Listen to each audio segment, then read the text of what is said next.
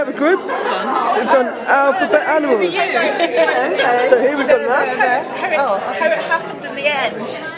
Hold on. Just bring it up. Oh. There we go. There we go. So tell us what it does. So this is an application for children.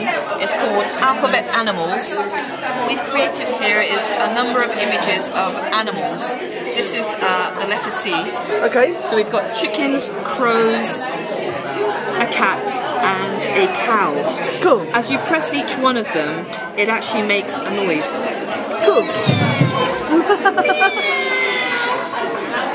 Now we didn't have time, but what we wanted to do was add on to this colours, so we could teach the children colours, but also have spelling. So it would be, for a cat would be cat at.